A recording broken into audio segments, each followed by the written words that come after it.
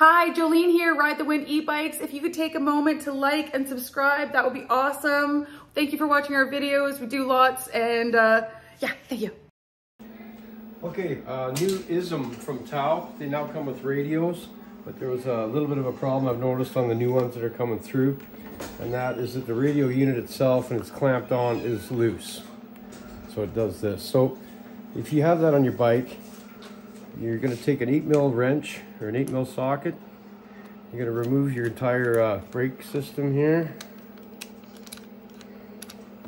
so you can get at the screws in the back.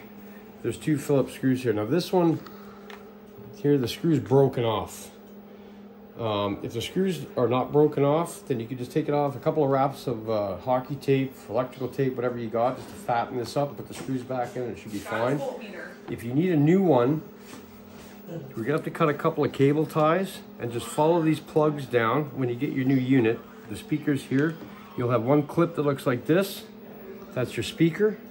So you just unclip it, clip your new one in, and the other clip coming off the bike, this is your 12-volt coming off the bike. So green wire, black wire, and that goes to this unit, that goes to the unit as well. That's your power.